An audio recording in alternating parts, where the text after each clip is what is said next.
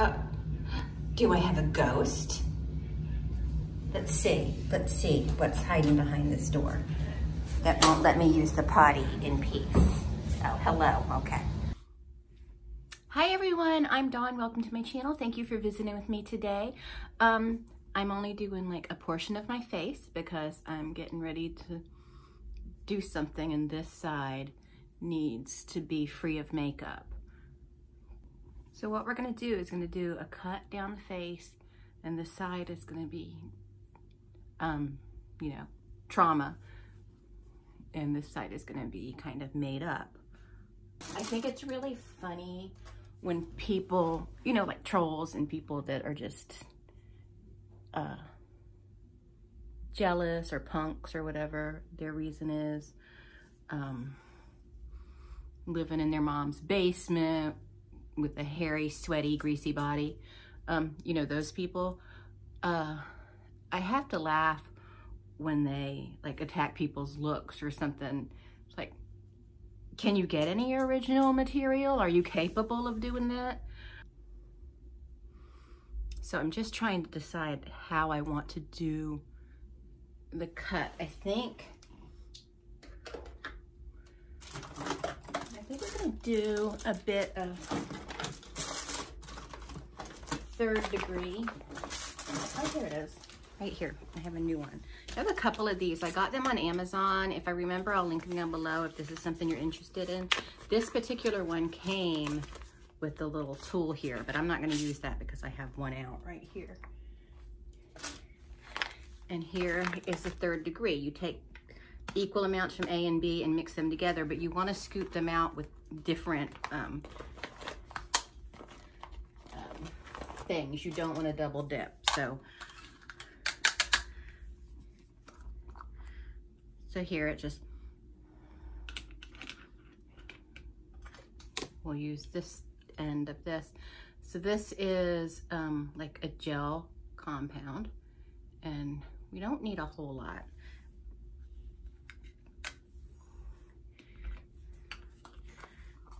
And you can put foundation in this to color it, and or you can just go over your makeup with it. And then this is B, and I'm gonna scoop that out with the other end of this. You know, the same amount.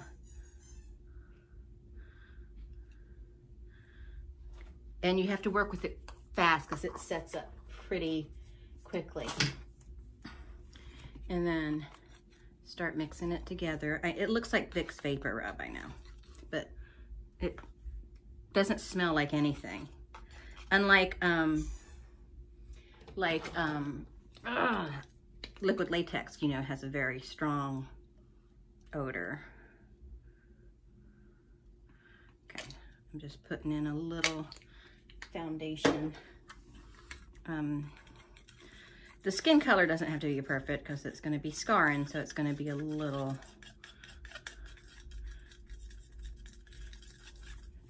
imperfect. So we're just mixing it up here. Okay, so you want to make sure you get it all mixed up really good.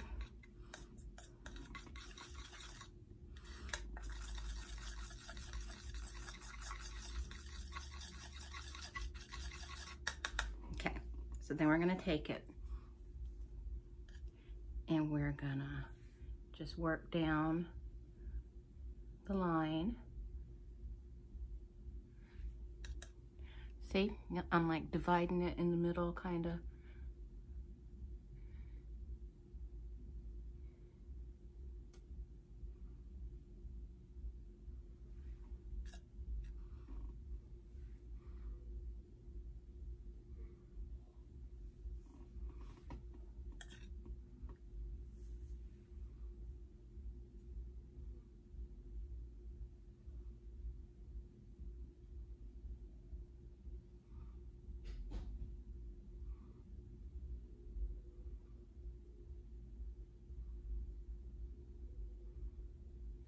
A little bit of this stuff goes a long, long way. And as long as you get the mixture right, I find that it's very easy to work with. Okay, and so you wanna, it's already starting to set up. I'm just kind of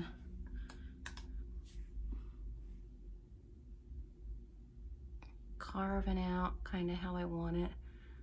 What I'm doing is, as I carve it out and some builds up on here, I just scrape it on the edge of this. Okay.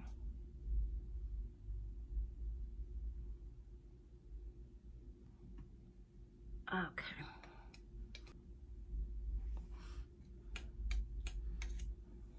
And then it smooths down, see that, right into the skin.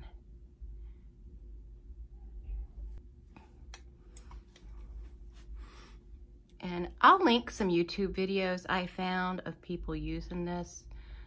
There are some really, really wonderful ones out there.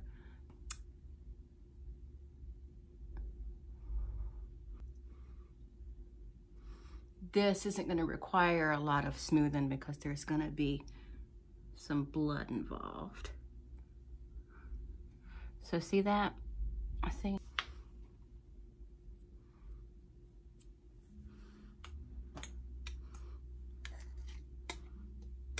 And when it sets, it's very similar to a gelatin, like when we make gelatin compounds. So yeah. So now that we've done that, we're gonna wait for that to set and just do a basic makeup over here on this side.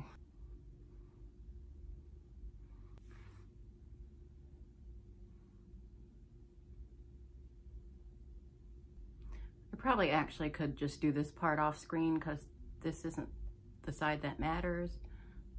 You know, I'm no expert on this, so, well, I'm not an expert on this stuff either, but I figure I'm learning. I may as well share it with people.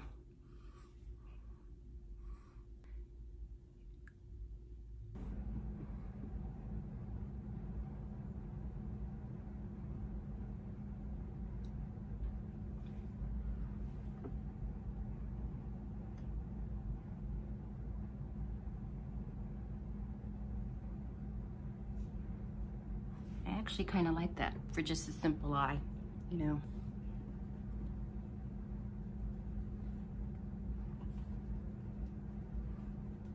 Okay, I know I'm kind of heavy-handed on this side, but I really want each side to stand on its own, and to do that sometimes you got to go a little extreme. I'm going to use a little gold. I know it won't turn up, but I'm going to use a little gold for Childhood Cancer Awareness Month.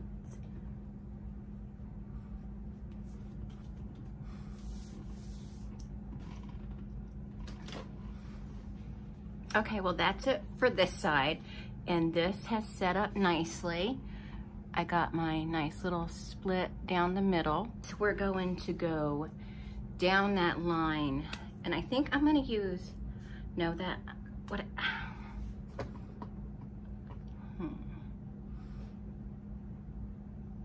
I want it to be a fresh wound, but I don't know that I want it to actively be bleeding, because we're gonna put stitches in. So what I think I'm gonna do, actually,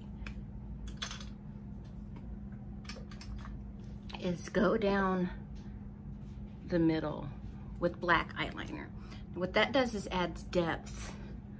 And I did that kind of off camera because it's really hard to get up close. Okay.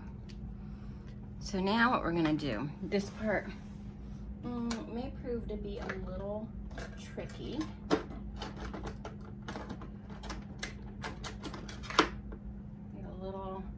I'll just use this little cheap brush right here. I like it because of this end. If I need it, I can use that for some, to give an aid, give an assistant to me. So we're gonna dip easily into the fake blood because I got a huge bottle like this. And we're gonna go down the middle.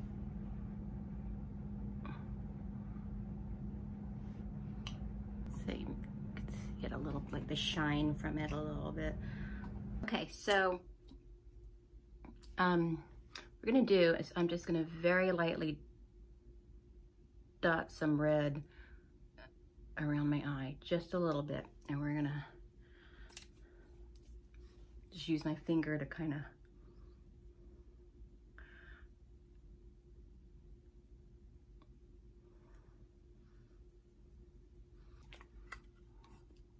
then we're going to go in with, I just had some of this black highlighter, and I'm just going to dot a little bit and then just bounce on it.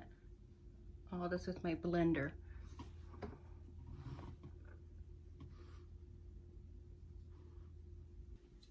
And I got some twine. I love this stuff.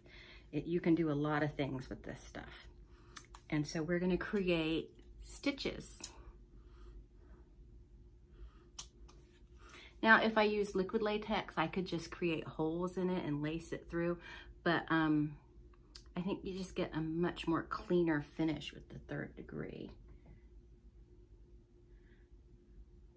Okay, so I dip it both ends in the liquid latex. I'm just gonna hold it there for a few seconds. And it's gonna dry clear, so don't be alarmed by that. So, and we're just gonna go through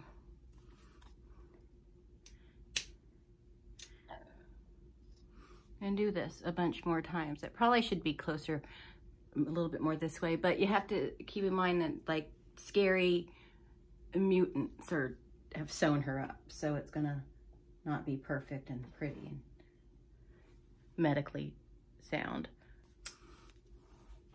So I'm gonna speed this up and do this all the way down my face. Hopefully it works out.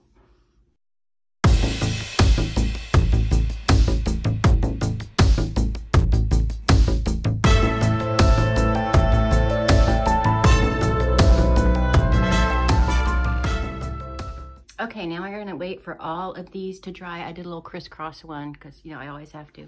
And then we're gonna put a tiny bit of fake blood in there to just bring it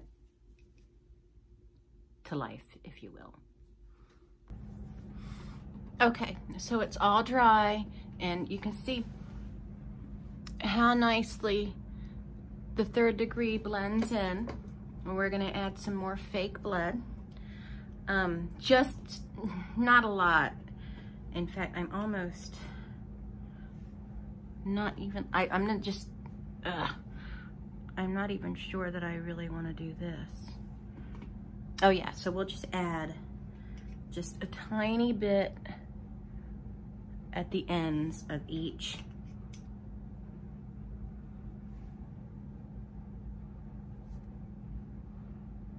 stitch.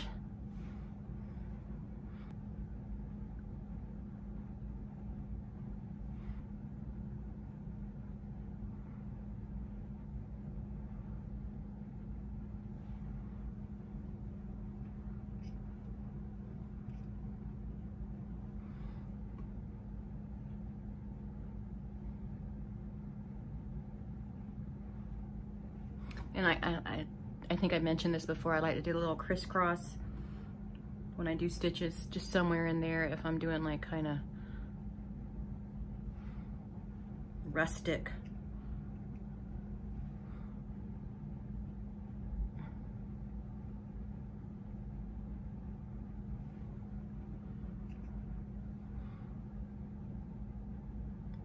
Because these are big, this is twine, so the holes are going to be bigger, so they're going to kind of have a little blood, and these weren't medically done. They were done by, you know, a crazy kidnapper guy.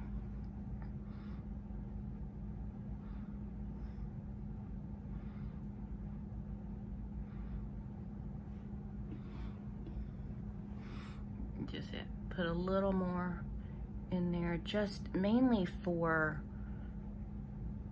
shine, you know. And you gotta realize when skin would be pulled away like that, it's gonna be a little faded in color than being, you know, attached to the face properly. Oh God, I'm making such a mess. Okay, so that's it. I like how it turned out. I'm very happy with it.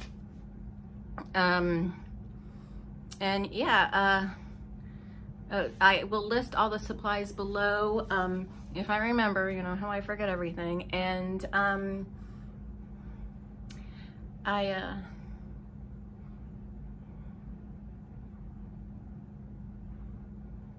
like it. So anyway, but real super easy to do, a little sticky, takes a little time. I think altogether, because I'm going to be editing a lot of stuff out, this probably took, including drying time and this side, probably an hour and a half maybe. But yeah, it is a little time consuming, but it's pretty easy for the most part. And there are no rules with makeup. And I say that all the time, and I mean it. There's no rules with makeup. You can do whatever you want with it. It doesn't matter. And if someone else doesn't like it, they don't matter. So anyway, that's it. Thanks so much for watching. If you enjoyed this, please subscribe. I've got a lot of stuff coming up for Halloween, and I can't wait to share everything with you. Thanks so much, and I'll talk to all of you later. Bye.